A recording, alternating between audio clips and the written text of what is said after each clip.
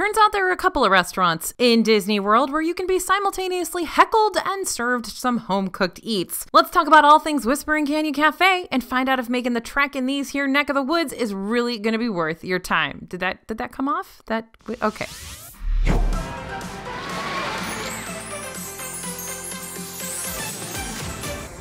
Hey everybody, it's AJ for Disney Food Vlog. Unless you've stayed at Disney's Wilderness Lodge, you've probably never visited Whispering Canyon Cafe before. This rustic, rootin' tootin' table service restaurant is a family-friendly environment featuring a menu filled with hearty comfort foods for breakfast, lunch, and dinner. They're literally served in skillets. But don't think for a second you're just gonna be able to kick up your feet as your servers wait on you hand and foot. This wayward crew is gonna serve up some big portions and even bigger laughs. But is this off the beaten path table service restaurant really worth your time, or is it a wasted trip? Let's venture our way through the woods and learn more about this Western-themed restaurant.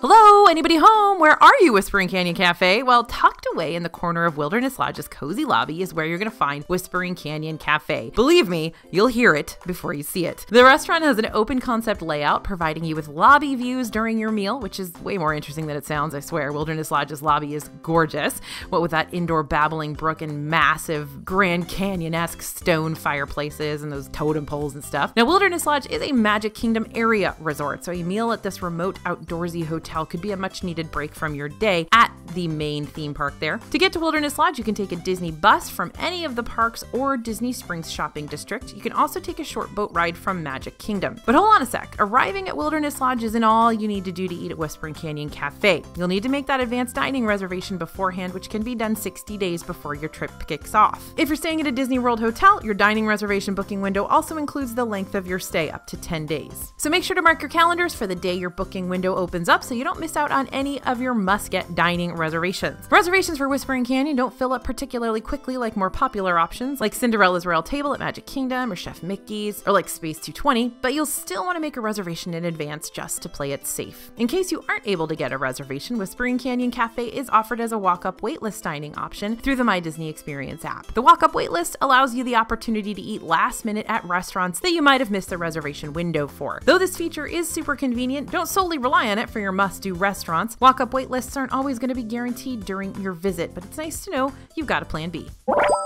So is this restaurant really as comfy and cozy as it sounds? Well, Whispering Canyon Cafe has the real rustic, outdoorsy, and all-around Western feel that matches those Wilderness Lodge vibes. Don't worry about needing to ditch your flip-flops and t-shirt, though. When it comes to dress code, there really isn't one. Whispering Canyon is one of those moderately priced, casual table service restaurants. It's going to be laid back and welcoming, but I do recommend packing your stretchy pants. The best way to describe the feel of this restaurant is if someone were to take the Lincoln Logs creation you made as a child and blow it up full scale. If you take a look at the interior decoration of Whispering Canyon, you'll find lots of cowboy decor, gold stars, and even light fixtures designed to look like they're made out of animal hide. But one of the best parts about this place are those sassy and playful servers delivering various antics and hijinks outside of what you might typically expect from your local restaurant. Now, fair warning, the entertainment from the cast members has been toned down compared to what we've experienced in previous years, especially since the parks reopened in 2020. However, there's still plenty of playful teasing going on that adds an extra layer of fun and engagement to your overall meal. The server's behavior isn't necessarily rambunctious per se, but it definitely offers a high energy and engaging dining experience that encourages you to relax and have fun. So don't bring like uptight Uncle Alan or anything, like he's not gonna get it. And to dive a little deeper into those server antics, I'll give you more of an idea of what these cast members are up to. I don't want to give away too much because that'd spoil the fun, but let's say your straightforward request for ketchup might not be as simple as you'd expect. You might end up with 1 or maybe 2 or 3 or 4 or 5 or 6 ketchups. And if you're planning on taking something to go, which you very well might be considering this restaurant's massive portions, your to-go box may be a little bigger than you were expecting. In the past, we've also seen stick pony races going on throughout the dining room, and if you drop your fork, you might get a replacement that's a lot bigger than you were bargaining for. So these antics used to be much more prevalent back in 2019 and prior to that year, but they're still fairly subdued at the moment. If you're here strictly to refuel with some cowboy grub, just let your server know you don't want to mess with the shenanigans and they'll pull back even further. No biggie.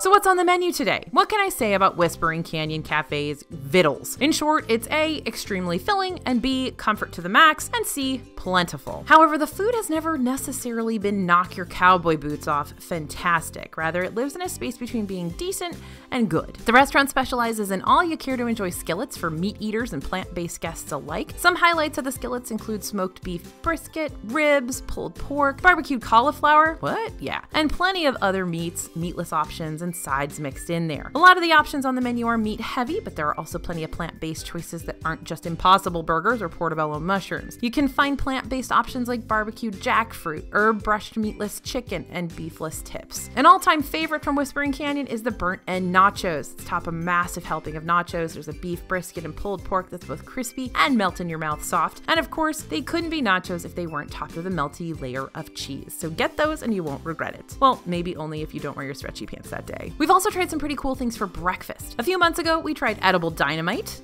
Yep, we ate dynamite. Okay, they were actually bright red cinnamon rolls rolled up to resemble sticks of dynamite and fully decked out with a wick of chocolate-covered bacon. The dynamite was also topped with cinnamon candy and accompanied by a warm nut glaze, and these blew us away, pun totally intended, Bria, in both presentation and taste. If these cinnamon rolls aren't listed on the menu when you visit, you should ask your server about them just in case. Now, when it comes to dessert, this is historically the spot to eat an ice cream sundae out of a plastic cowboy hat, but those days are gone. Sad tumbleweed noises inserted here, but fortunately you can find a similar sundae over at Trails End Restaurant located at Disney's Fort Wilderness Resort, which is just a boat ride or a walk away from the lodge. If you have your heart set on a dessert at Whispering Canyon Cafe, even after devouring all that food, the seasonal cobbler is a good pick if it's available, and I love the apple pie here. So how do those prices look? Well, considering the portions you're getting and the fact that the skillets are all you can eat, you definitely have the opportunity to get the most bang for your buck here. For the adults, the breakfast and lunch skillets are going to be $25 and under $40 for dinner. Breakfast and lunch entrees range from $11 to $21, and dinner entrees cost between $20 and $40. For kids, skillets will cost around $15 and entrees around $10. If you're not looking to splurge on a huge meal, the appetizers are filling on their own, so you can get away with spending less there. If you're looking for a similar style meal, Trails End at Disney's Fort Wilderness Resort is a little bit less expensive, but definitely more off the beaten path, and can be inconvenient if you're not staying at Fort Wilderness or the Wilderness Lodge. The price of the food at Whispering Canyon is comparable to other restaurants that offer all-you-can-eat meals like Cape May Cafe at Disney's Beach Club Resort and Ohana at the Disney's Polynesian Village Resort. Now, if you're looking to go even more in-depth on the Disney World restaurant scene, think reviews of every single restaurant, tips on where to dine if you've got picky eaters, food allergies, dietary restrictions, the best DIY snack crawls in the parks, how to celebrate a special occasion, and lots more, pick up a copy of our DFB Guide to Walt Disney World Dining. This ebook is packed with over 800 pages of our team's first-hand expert experience advice on everything in Disney World. Best part, it comes with a full money-back guarantee, so if it's not the right guide for you, just let us know and we'll make it right. If you want to check out the book for yourself, head to dfbstore.com, grab a copy of this guide or any of our Snack or Epcot Festival guides or book bundles, and use code YouTube for your discount.